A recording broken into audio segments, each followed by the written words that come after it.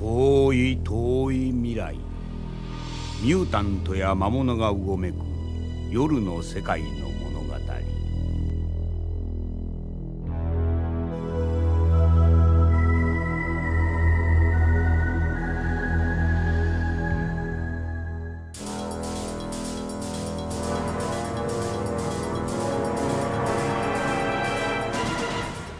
10,000 years in the future, we have crumbled.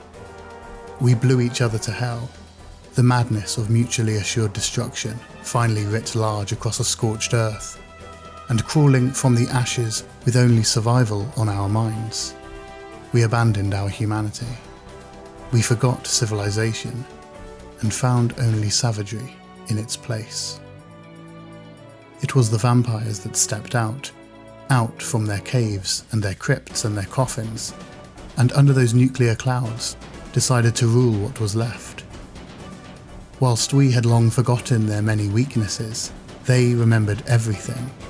The old world, the technology they had once feared, and they claimed it for their own, turned it on us. To the squalling, stupid babes of a new humankind, they were nobility, terrifying in their advancement, and for a while, we abided their tyranny. For a while. As humanity regrew their spines and rediscovered their resolve, they began to fight back. But they needed champions, warriors, who could stand up and face the nobles and their wretched armies. They needed vampire hunters.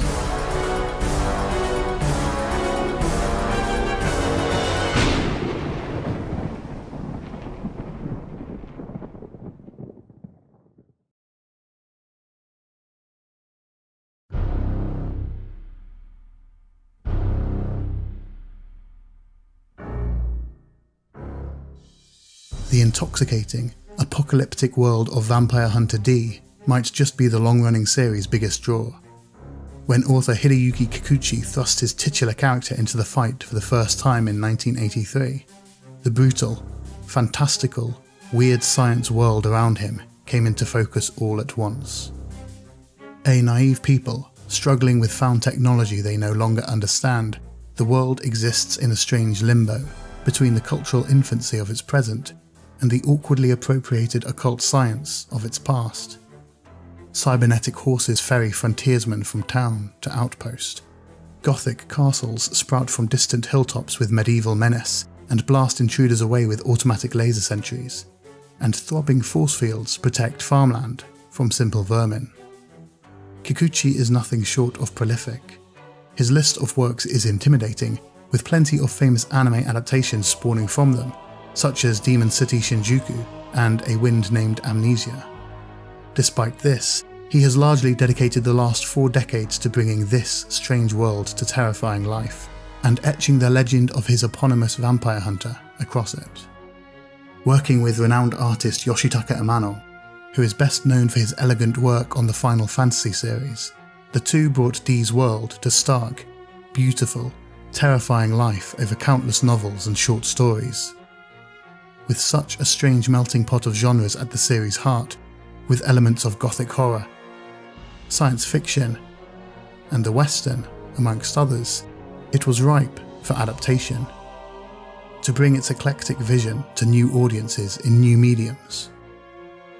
It notably went on to inspire many facets of Konami's Castlevania later in the decade, birthing a celebrated franchise that would continue to pay homage to D for decades to come.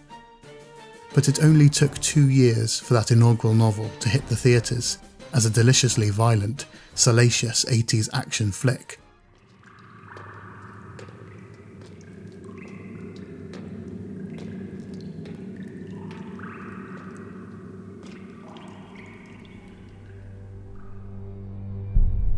Perhaps D had lost his nerve, because he stood stock still instead of holding his sword at the ready. The women gazed at him intently. Their facial features were distinct, but all were equally beautiful, and the red lips of the 3 women twisted into broad grins. He looked at them, and they at him for a few seconds. With the sound of a torrent of drops, the 3 women rose in unison, Their heads came up to the height of Dee's, and then above his, far above. Who in the human world could imagine such an amazing sight? It served as a progenitor for a lot of the pulp cinema that would follow, and helped define a movement that targeted irresistibly unsavoury anime at adults, at home and in the West. It's a genre famed director Yoshiaki Kawajiri mastered with the likes of Ninja Scroll and Wicked City, another adaptation of a Kikuchi novel. Kawajiri is a visionary in visceral animation, propping up his bloody tales with just enough tantalising story beats to take us from one violent set piece to the next. It made sense then that when Dee was let loose on the cinematic world 15 years after his subversive first outing, Kawajiri was tapped to reintroduce us to the legendary vampire hunter.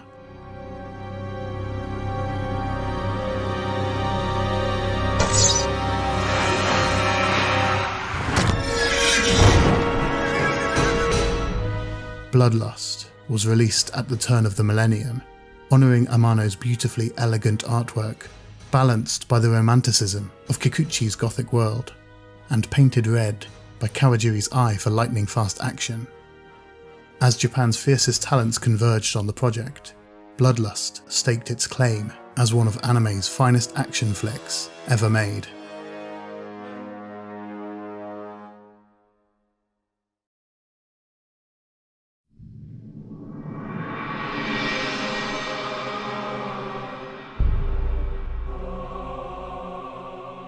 The mysterious Dee is a Dhampir, a human-vampire hybrid who has his feet in both worlds, but who belongs in neither. Hated even by those who hire him to rid them of a vampire menace, he cuts an imposing, beautiful, but lonely figure. Powerful and mysteriously gifted, Dee is uniquely capable of cutting down the nobility and their throng of fearsome beasts. As Bloodlust begins, he takes up a new contract to rescue a young woman who has been abducted by a noble, or to kill her if it's already too late. It's a simple premise, one that belies the many nuances of a tale dripping in melancholia, found only in the best of vampire fiction. Bloodlust understands the core duality of vampirism, bringing it to life not only in Dee's mixed heritage, but in the haunted creatures he hunts. It's the beating heart of Bloodlust, and it's a movie that plays not in narrative black and whites, but in the complicated shades of grey in between, greys that have long played host to the most interesting tales the genre has to offer. It's in this bittersweet storytelling that Dee is allowed room to breathe as a character, a luxury he was never afforded in the straight-to-the-point 80s classic, and he proves to be a complicated beast worthy of exploration. Racing a rival gang of vampire hunters to the bounty, Dee finds moments to evolve in his status as their professional frenemy.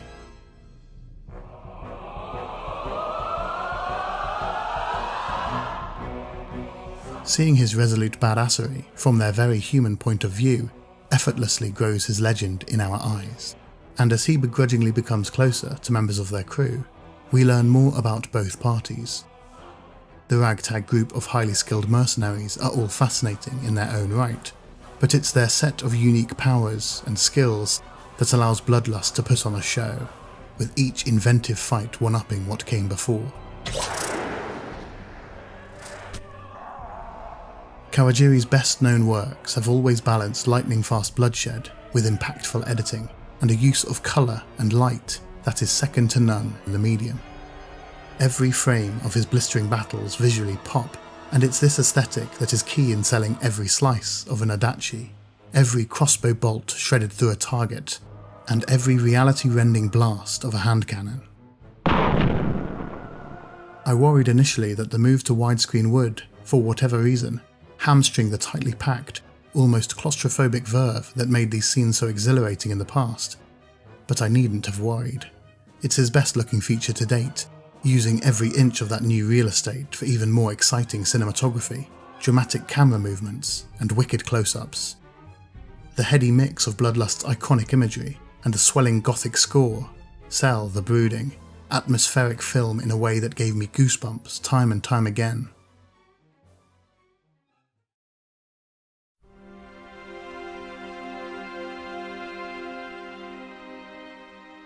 When it was all over, I was tempted to immediately go back and rewatch my favourite scenes even as their many impacts were still ringing in my ears. Instead, I picked up Kikuchi's first of over 40 novels. It was my only choice if I wanted to keep hanging out with the enigmatic D in his rich, detailed, and engrossing world. Somehow, Bloodlust is rarely mentioned in the same breath as classics such as Akira and Ghost in the Shell. It never marked the start of an anime franchise the series so clearly deserved. Instead, it's long laid dormant, waiting for an oft-rumoured rebirth that has yet to emerge from the grave of Kawajiri's finest feature. He truly surprised me with Bloodlust, teasing out a wonderful narrative without ever sacrificing the breakneck pace that makes his pictures so thrilling. It's a testament not only to his evolving filmmaking, but also to Kikuchi's delicate prose that gives as much time to tragic romance as it does its bloodiest battles. The result are action scenes full of characters you genuinely care about, and narrative arcs spanning decades that you're wholly invested in. If you've enjoyed either of these movies, I'd wholeheartedly recommend you take to the books as I have, and find yourself a new favourite, with hundreds of hours of content to lose yourself in. But Bloodlust will long remain a high point for Vampire Hunter D. It imbibed the series' beating heart and emerged as a standout in all regards. As Kawajiri's best work to date, as a pinnacle of action cinema, and as a fascinating entry into the ever-evolving Gothic library of vampire storytelling.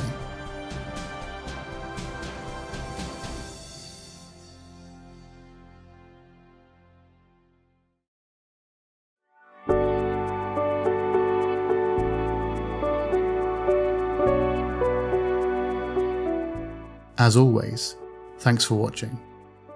This video was a heck of a lot of fun to work on whilst I chipped away at a much bigger upcoming project.